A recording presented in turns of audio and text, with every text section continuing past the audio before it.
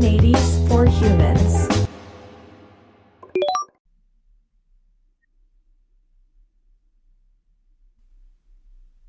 Hello, everyone, and welcome to another episode of Kubernetes for Humans podcast. Today with me in the show, we have two special guests. So if you can please introduce yourself. Okay. Yeah. Hi, I'm Elizabeth K. Joseph. Introduce. I work over at IBM on running the open source program office for IBM Z and Linux 1 mainframes. So my name is Holger. I'm the chief product owner for Red Hat OpenShift on the IBM Z and Linux 1 platforms and taking care of getting things ported to the platform with the team. Okay, usually I start with like a short background, and you are two, so try to keep it brief, but just give me like a bit of what did you do, how did you came to IBM, to programming at all, and Kubernetes. Me like a bit of what did you do, how did you came to IBM. Yeah, so my path has been a winding one. I've been involved in open source software for about over 20 years now. And my first job was doing Linux systems administration. So I did that, and I worked on, I was racking servers and data centers back in the day and building up my career through that. And I worked on distributed systems. So I worked on OpenStack for a time. I worked on Apache Mesos for a little while. And then started working on Kubernetes a bit. And then I was kind of looking for a change. I was put into contact with someone at IBM, and they're about 5 years ago, and they're like, "Hey, you want to work on mainframes?" And I'm like, I have no idea what those are. But I looked into the tech, and I spoke with some of their technical team, and I actually got really excited about it. So I joined IBM 5 years ago to work on mainframes. And in the course of that, in 2019, I spoke at KubeCon on the state of Kubernetes on the mainframe, and that was a really fun talk. I should do a refresh sometime soon. Did a lot change in like a mainframe on Kubernetes? Oh yes. Yeah. we'll go back to it like in a second and hear about that. Yeah. So that's what I work on now. So running the open source program office, obviously Kubernetes is in our portfolio of projects that we sort of keep an eye on and make sure that it's still running well on the platform. Okay. And Holger.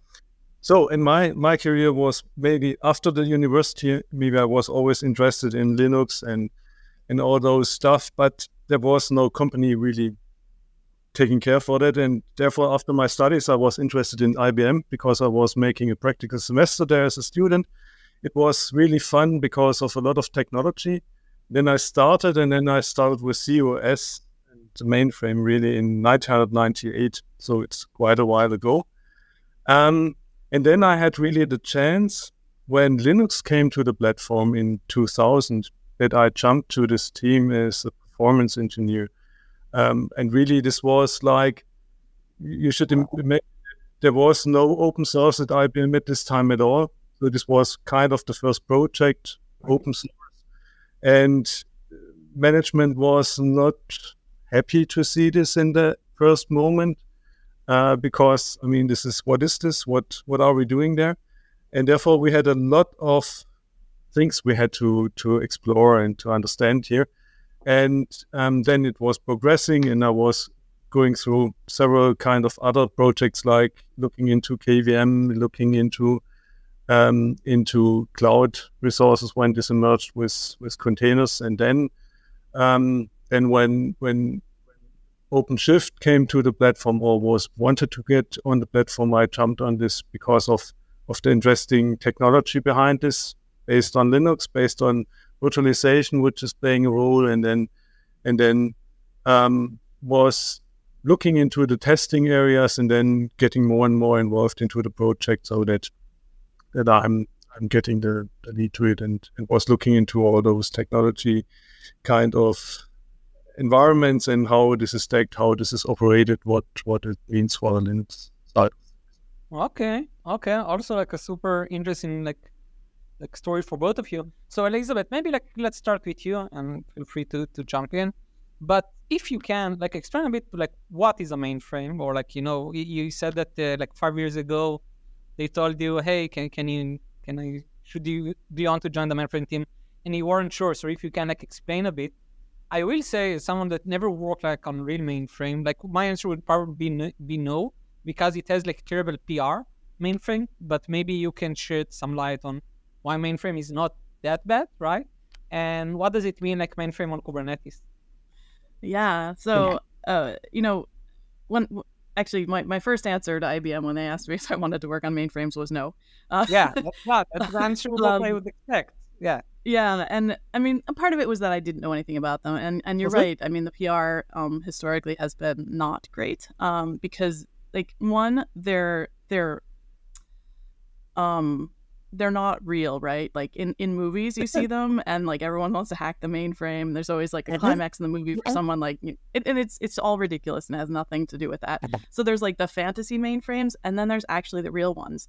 And it turns out the real ones, as I said, like they're actually super cool. And there's a bunch of like marketing numbers that are thrown out there, like, percentage, like X percentage of banks and X percentage of airlines, and which is actually a huge chunk, like most of them in the world, are using mainframes. And the one thing they say is, when you swipe your credit card, it's going to go through a mainframe at some point.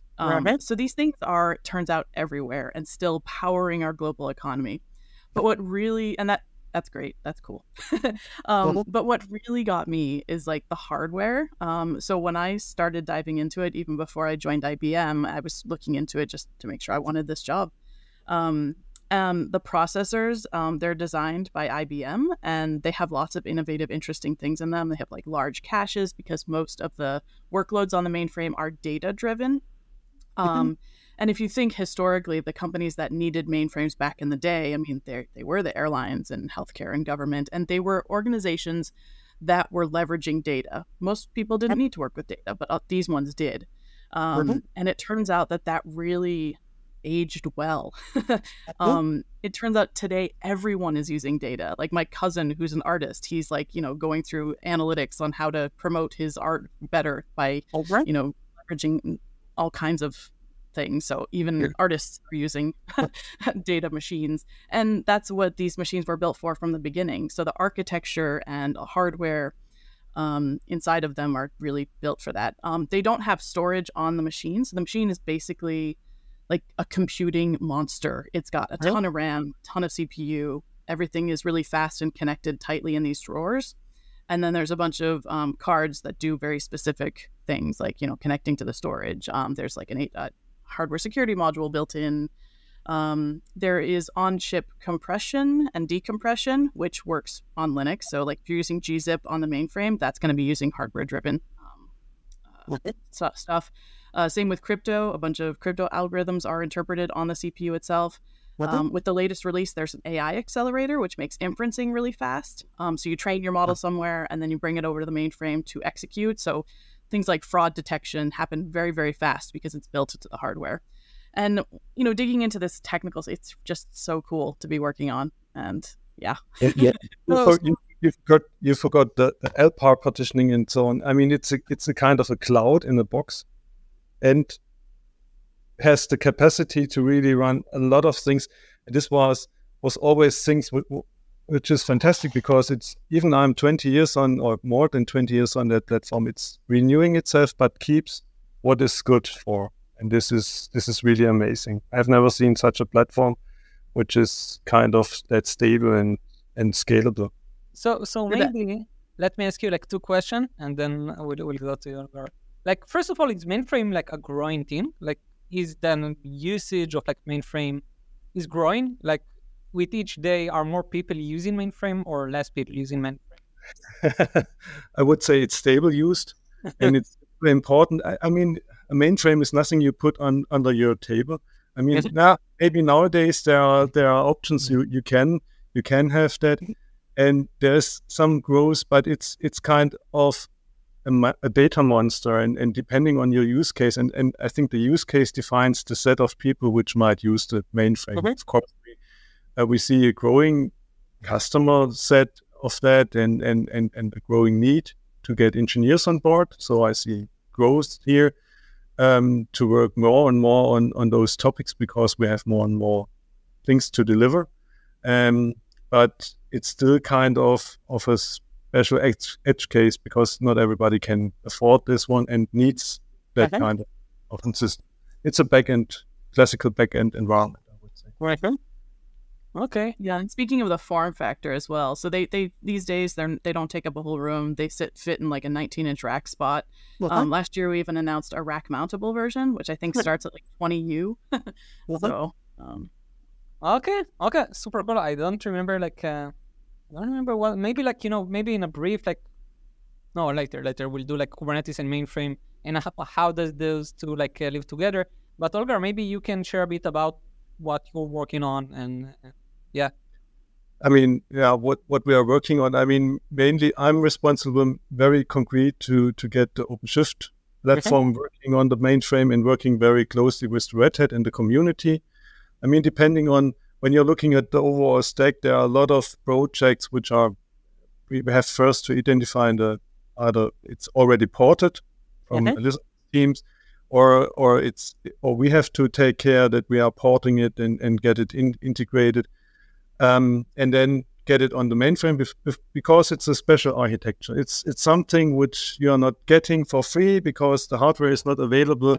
There's IBM cloud-wise, you have the possibility to get this kind of hardware, and there are services which are for free for developers, and you might have builds for QEMU, but if you want to test it and so on, it's kind of where we are getting integrated and working out what's available.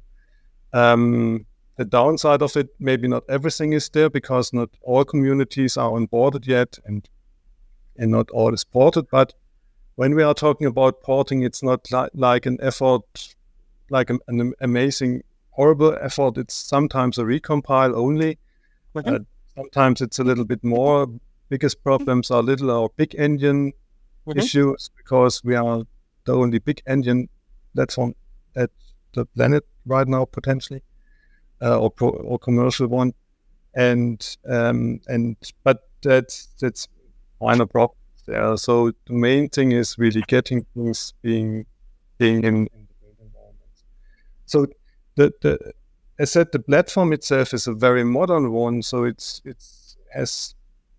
very capable from a CPU kind of speed of things, and that makes it very interesting. So because you have something which is really modern, and this thrills me a lot. And also the people when they are starting, when I have new team members or so, first of all, what's the mainframe? Then they see the Linux console or the OpenShift thing, and then that's not very different to all of it, which is kind of a cool because you have hundreds of CPUs available, terabytes of storage if you want, and all this is seamlessly integrated. So maybe walk with me, like, from what I know about like mainframe, and you said to yourself, it has a lot of CPU, it has a lot of RAM. In my head, it's great for, I don't know, like monolithic application because you can put everything very close to you. Everything is in the RAM and everything is very, very fast. How does it work like in a Kubernetes, like distributed microservice architecture? Or why should I combine the two? Yeah. Maybe one thing, the mainframe is architected not just for monolithic things, it's architected for transactional workloads as well, and also to scale with a lot of processes. So if you think of Kubernetes, then you think of a lot of processes which are running in parallel on the platform, many small things which are coming up, going down, so the scheduling and so on. And the system is really designed to cope with that very easy and to handle this much more. And I would say, since I was in performance working on that a lot, and we looked into the scalability and to those issues, starting a lot of processors scaling up. We are scaling really, really, really like a flat line, and we get to 100% of the CPU being utilized with a lot of processes, and it's not a problem. Context switching and so on, it's not a problem it's even much better designed on the platform. So therefore, for me, it's the perfect match to get Kubernetes or something like this on Linux workloads on the platform. Additionally to, of course, there are a lot of traditional workloads, also transactional system like Kix, where also some kind of those patterns are available. But therefore, it's fitting very well to this modern world of computing because it's designed for this as well and capable to do so. Elizabeth, you want also? Yeah, so a couple of things I can interject here.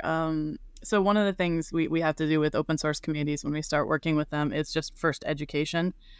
So when someone on Holger's team submits a patch and says, "Hey, add S390X support," the first question is usually, "What is that?" Or does anyone use that?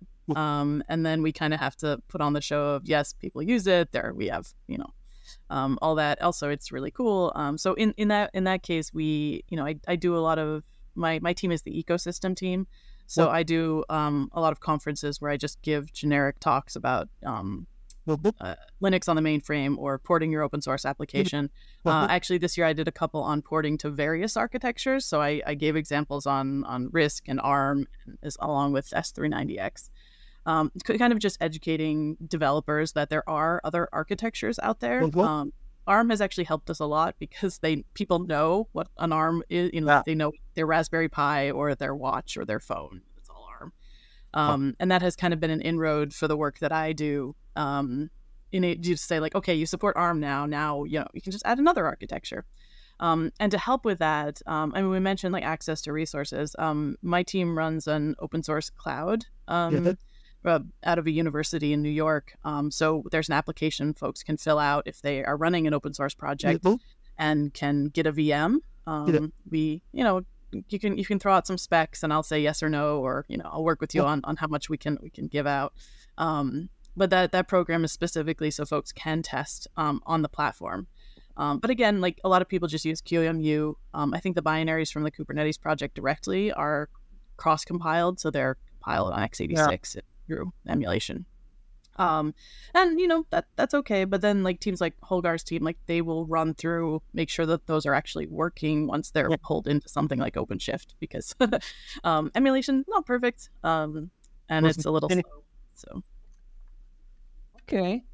So one of the things that you mentioned is that you gave a talk at KubeCon. I think you said like 2019, right? Yep. And if you would to give the same lecture today, a lot have changed. So what have changed in like the mainframe Kubernetes space? Like what changed? And also because I'm really clueless around that, like where are we going? Like in like what's the vision like in a couple of years? Like what's on the roadmap in this area? So the big thing that changed was there was basically no commercial support back in 2019. The OpenShift work had begun, but there hadn't been like a production release. And so it was kind of experimental, I believe, at the time. So my talk was very much like, hey, you can run Minikube, and Rancher's kind of working on this thing. Since then, OpenShift is a mature product now on the platform. With the latest release, you can actually run mixed. So like your host can be x86 and you can have S390X workers, and the opposite is true as well, which is really exciting because if you have a hybrid environment and you have the OpenShift running there, you can sort of mix and match. So companies can leverage the cloud as well because, they're already invested in that with their microservices there and whatever. Usually like things that are, like don't take advantage of the mainframe technologies, you can just toss them on the cloud and have that sort of mixed environment, and that's kind of the dream, right? Especially for IBM and just this hybrid cloud vision of getting our customers put your data and put your applications and put everything where it makes sense, instead of being pulled into something just because you feel like you have to do that. And so that's some of the work that I'm most proud of from the OpenShift side. Rancher briefly supported the platform, but I think they've put that on pause for now. And so that was a big deal. And then now it's a little bit less. So, we still work very closely with SUSE, but I think it's just not happening at the moment. But there's definitely, there's interest, there's clients. And I think Holger can chime in a lot more concrete examples of this as well. Yeah, but your example with the seamlessly running it where it's fitting best is, I think, a good example for the customers, because they have needs to run things on x86, but they have also the need to run it on the Linux One IBM Z platform, and if they could combine this in one single cluster, it's a cool thing. but even have the ability to install it on the same platform, but having other clusters. So the flexibility is a big thing, I would say. And also that the platform, I mean, how I see it is that the platform combines a lot, because you have no differences on that. You operate always the same, so you do not need to have the platform specifics being very well known. So you have to set this up, but developers are really, doesn't matter, more or less. I mean, yes, it's another architecture. You might need to be aware of it, but to have that being in place, this is pretty cool. And therefore they can start up to make their build process accordingly and so on. So potentially see more of that kind of structure. Yeah, and it's actually funny. We give out VMs to open source communities, but we also have a free version of the OpenShift environment. I think you get like 2 weeks of access to it just to test it out. And the funniest thing about that is, my boss was like, hey, write a tutorial for that so people can learn how to use it. And I'm like, it's the same as on x86. I could just pull down a random tutorial on x86 and tell them to run it. But anyway, I got the pressure and I wrote one about Nginx, but it is identical. The only difference is you pull down a different container image because you have to pull down the S390X one instead of, the x86. So that's the only thing I had to change really in the tutorial. And it just goes, went to show that like, it's the same thing. Developers probably won't notice. Yep. So maybe how, maybe again, 2 questions. Because I'm really out of my game here, right? I didn't work never on mainframe. So why and how big is the open source mainframe community? Again, if I would need to guess prior to this call, I will say a lot of the mainframe is like you said, the big banks, telcos, or data companies, fraud. It's not the first thing that comes to mind when you are thinking about open source. So how big is the open source community around mainframe, and who are those people? Are there normal people that love this, or they is it big companies that are contributing as an open source to the greater good? So maybe if you can share a bit about who is the community, and so the community, it's growing. And one of the sort of cornerstones of the open source community on mainframe is the Open Mainframe project, which is part of the Linux Foundation. So that's the home of a bunch of different projects. A lot of them are focused on ZOS. And so the Linux, in the mainframe world, you kind of have the ZOS folks and you have the Linux folks, and there's other, proprietary operating systems in there. But broadly speaking, you have these 2 groups. And one of the really fascinating things that's happening, so I work mostly on Linux porting, just because of my background. And so I still oversee some of the ZOS stuff, but this was not as familiar to me. But one of the things that's been so fascinating on the ZOS side is there's this project called ZOS Open Tools. And what they've been doing is they've been porting traditional tools that are traditionally Linux tools over to Unix system services, which is a Unix-like environment on sort of bolted onto the mainframe. But now everyone uses it. But the thing is, when you log into Unix system services for the first time, you're like, oh, this looks familiar. And then you start running commands and they're just different enough to be irritating. But one of the really cool things that this project has been doing is they're porting bash, they're porting git, they're porting sudo, all these traditional tools, and they're contributing the patches upstream. So now if you download bash, it's got ZOS support inside of it. Do the flag and run it on ZOS. And so they have over 100 projects now. And so you really can change that Unix system environment to be something that developers may be more familiar with, in a Linux environment. And I just thought it was so cool that they're doing so much upstream work and just going into these projects that were traditionally Linux only. So Podman is now ported to ZOS. I was like, wow, that's really something. So, even the ZOS side of the open source community is growing. And there's a lot of interest there. As far as who's there, obviously a lot of IBMers, but there are other companies in the mainframe space. And so they're all involved as well. A lot of the developers also come from clients. So people who get permission to work on open source software. That's what I guess. Because the big thing is, first you have to have familiarity with the mainframe, and secondly, you have to have access and a reason to do it. So I have worked with a few hobbyists, but honestly, there's not very many of them because it's kind of hard to pick up this as a it's like I feel like expensive hobby or not the one that you like I would go and buy like a Raspberry Pi at like $1 whatever at like $20 and like that's like cool side project that is very easy to get started. Holger, do you see something else on your side like of the community?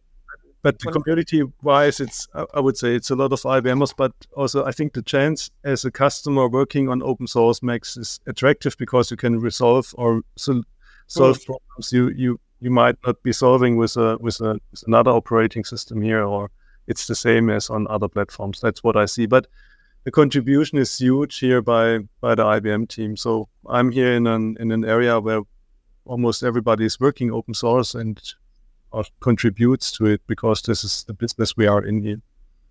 Is the Red Hat like acquisition change something for you guys? Like the IBM, like HashiCorp, Red Hat acquisitions, does it affect the mainframe or not really like the day-to-day?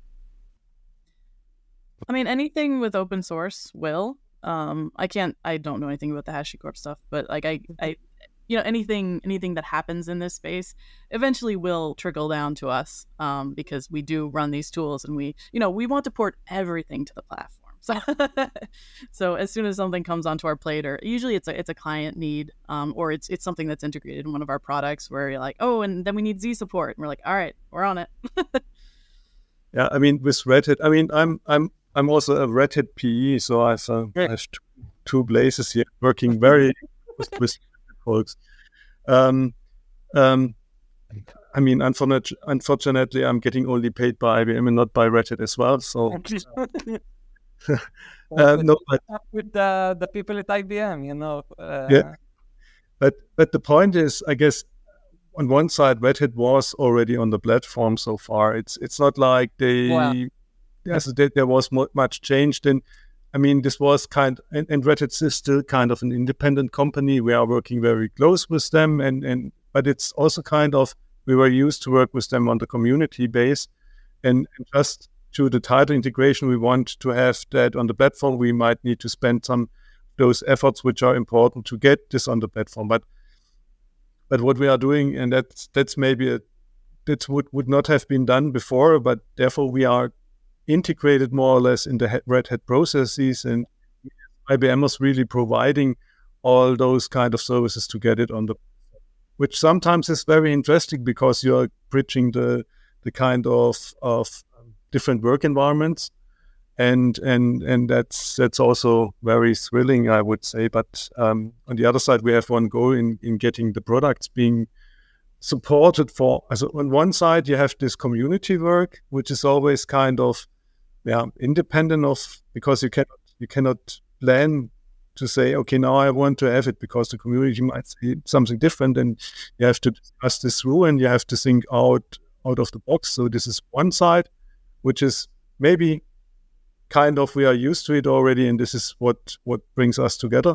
And then on the other side, we are working towards to get, when we have something upstream being done, working on the downstream stuff, concentrating on getting this done, support for the customer so that they can have their solution being in a supported way, and then we have to bridge those gaps sometimes with a lot of communication, but that makes it really interesting, to be honest. And I would say it's a very I like it because I think this to keep it like this makes it very powerful for me, because I mean, still this agile kind of work environment from a smaller company, but dedicated to fully open source. I mean, it's not said that IBM is not dedicated to open source. Best example is here Elizabeth with the effort, or what we are doing here. But we're still working as we are a hardware company, providing that hardware and working around of this, and providing the best solution for the customer for it. And therefore, it's a very good match to get things here together. Okay, I think that we almost ran out of time. Any last word, Elizabeth, Holger? I want to say to anyone listening, if this is the first time they've heard of mainframes, like, don't let it be the last. These are really cool things. I've put out some articles and other things, just kind of giving brief overviews of the technical stuff. It's just so cool. Just take a look. Well, we will add it to the notes in the show. Great. Right, and it's fascinating. I just can't not say anything. I'll be honest. Like, again, for me, not a mainframe guy. Like, it was super interesting. First of all, like, hearing about like mainframe in general, and more than that, like both mainframe in open source and mainframe in Kubernetes, like two things that I'll be honest, prior to this call, I didn't really knew existed. So it was like super interesting and like a bit different than a lot of the things that, you know, at least I worked on like a day-to-day. So it was a pleasure having you here, and I will meet maybe in KubeCon, Elizabeth, Holger, like if you are going, happy to coffee or beer. That'd be great. Thanks. Be cool. Thank you.